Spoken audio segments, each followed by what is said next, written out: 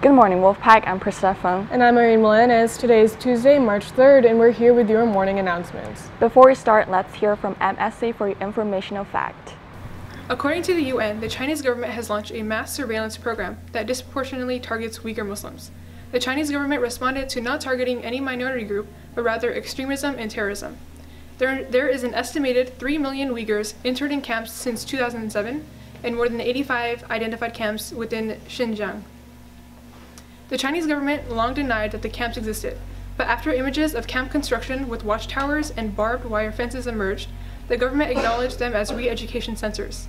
Members of this Muslim minority say that they were interrogated, beaten, and interned, not re-educated. Former inmates also reported that the camps were overcrowded and unsanitary. Also, according to BBC News, leaked Chinese government documents include a memo sent out to those who run the camps.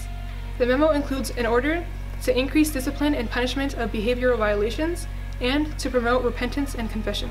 Term 3 textbooks need to be turned in as soon as you no longer need them. If you need Term 3 textbooks to study for your finals, make sure you turn them in immediately after finals. Novels checkout from the library will also be due. Check the back of the novel where the librarian stamped the due dates. AP textbooks are not due after AP test. The library will only be open for textbook returns next week. Attention BSU members, if you're attending the BSU conference this weekend, there'll be a mandatory meeting March 5th during both lunches in HB 10. Seniors, if you're planning to attend ball, it is on April 18th at Hagen Golf Course from 7 to 11 p.m. Tickets are on sale at the student store for $85 and must be purchased by April 3rd. Guest pass are now on sale at the student store and online. The application must be turned in to VP's office by March 27th at 3:30 p.m. Some reminders: you must have your actual student ID to get in, and your Synergy ID will not work for the scanners. Also, students will not be let in after 8 p.m. and cannot leave before 10 p.m. We look forward to an awesome dance you will remember for the rest of your life. See you there. Hey Wolfpack, did you know that between the 2014 and 2018 midterm elections, California's youth voter turnout rose 20 percentage points? Today, March 3rd, California will participate in the presidential primaries on a day known as Super Tuesday. COLs will have tables open at both lunches outside of HN4 for you to participate in a mock primary election. Come out to participate and register to vote. Freshmen and sophomores, are you interested in joining the National Honor Society? Come get more information March 11th in the MP room from 3:30 to 4. Applications can be picked up in HB 10, Student Services, or downloaded from the COHS calendar. Applications will be due March 27, 2020, no exceptions. If you have any questions, please contact Ms. Corbin, HB 10, or Ms. Johnson, HB 6. You will find help in the Student Access Center in CRC, room L125. Remember that you will need to create both parents and student FSA IDs before getting there. If you need more instructions, please look at the Synergy email by Vicky Caldwell with more information on the subject. Now let's throw it over to RJ and Horace for your sports report. How's it going, Wolfpack? I'm RJ Omega. And I'm Horace Sakib. Welcome to your sports update. In school sports news, the men's baseball team won against Madura on Saturday, 1-0. Good job, guys.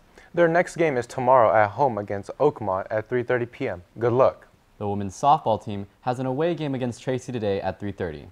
The men's varsity tennis team has a home match against Elk Grove on Thursday at 3:30. Be sure to come out and support.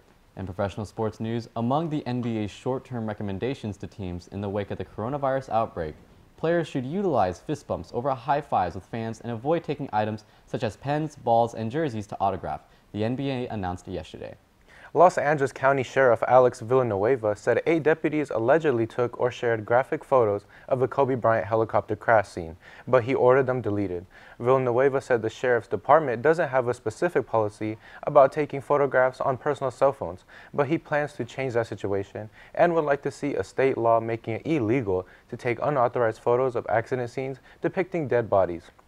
Villanueva told KABC-TV that the deputies are facing an investigation and possibly disciplinary action. He wouldn't specify the kind of actions they might face. Well, that's it for your sports update, Wolfpack. I'm RJ Omega. And I'm Horace Sakib. See y'all Thursday. Thanks, guys. AP Chemistry review sessions will be held in HP1 after school beginning this month. The schedule for review sessions is posted on the window at HP1. If you would like to take a particular practice test, please RSVP on the sign-up sheet on the door to HP1 so Mr. Comer can make sure he has a copy for you. These practice tests cannot be taken home. Hey Wolfpack, Thursday, March 5th is the Instrumental Chamber Concert, where you will hear solos, duets, small ensembles, and many more from our talented band students at 7 p.m. in the PAC. Are you interested in programming, self-driving cars, or electronics? Then the ACRT is perfect for you. Our goal is to program and race mini self-driving cars from MIT. No prior programming experience is required. If you are interested, please attend our meetings on Tuesdays from 3:15 to 4:30 in HF2 or contact Ms. Hale for more information. Before we go, let's check out the Hype Showcase.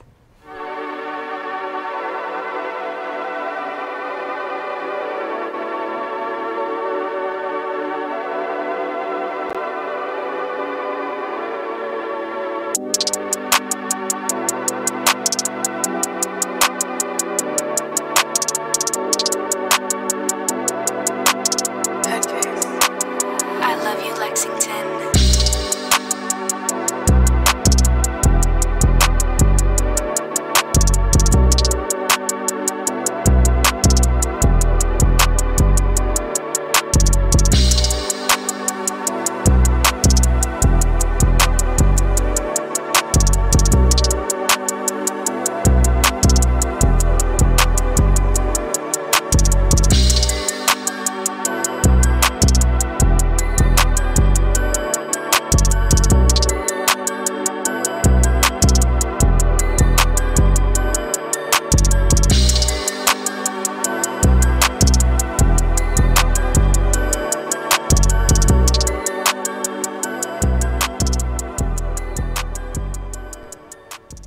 Well, that's all we have for you today, Wolfpack. I'm Irene Milanes. And I'm Persephone. Remember, the strength of the pack is a wolf. And the strength of the wolf is the pack. Happy World Wildlife Day, Wolfpack!